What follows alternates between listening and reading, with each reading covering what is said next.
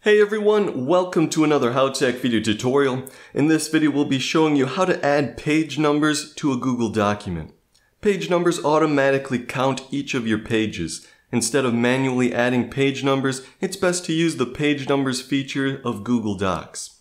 Let's add page numbers to this document. Click Insert at the top, hover over Page Numbers, choose which numbering setup works for you. If none of these work for you, click More Options.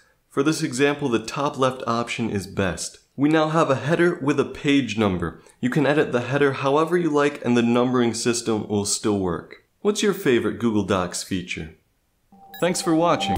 If you liked this video, don't forget to give it a thumbs up and subscribe to our channel. And make sure to press the bell button to be the first to know about our new videos.